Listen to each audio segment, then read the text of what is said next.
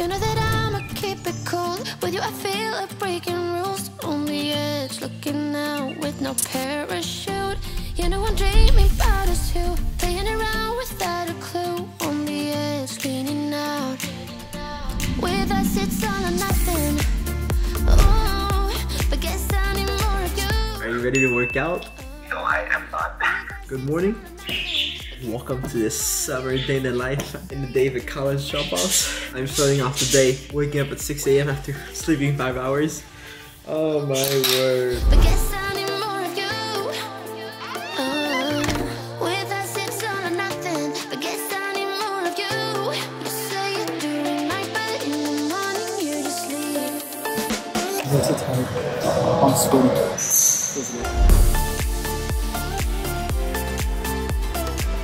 Honestly, there was quite a lot more people than I expected to. 2 to 3 times more people than I thought.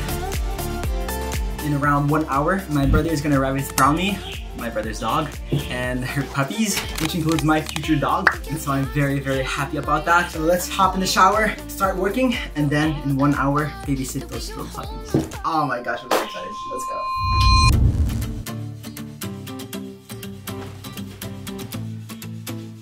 I just finished taking a shower for my workout. In 20 minutes, my brother is gonna arrive with the little puppies. Today is gonna be a typical summer day in my life as a college dropout. I'm gonna be waking up early in the morning and do something productive, aka working out today. I'm gonna be working the entire day, and at around 12, I'm gonna be hanging out with my friends because it's summer right now and most of my friends aren't really working aside from myself. And so, let's get it working. Usually during my days, since I'm living in a big family, there's always distractions and unexpected events happening. And so today was one of those days. Oh, he just arrived. He just arrived. My brother just arrived. There we go. At this point, I completely forgot about work. I was so happy seeing these babies, and I spent the next 25 minutes with them. I even cleaned my first ever dog pee, which I was pretty proud of. I've never really been a big dog person before, but the moment my brother got his a year ago, I really started to love them. And so the moment my brother asked me if I wanted one of his puppies, I was super excited about it.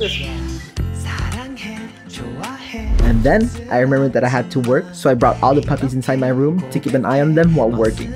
If this isn't life, I don't know what is. Right now is the right time to work because every puppy is sleeping, and so let's get going and let's start the deep work session.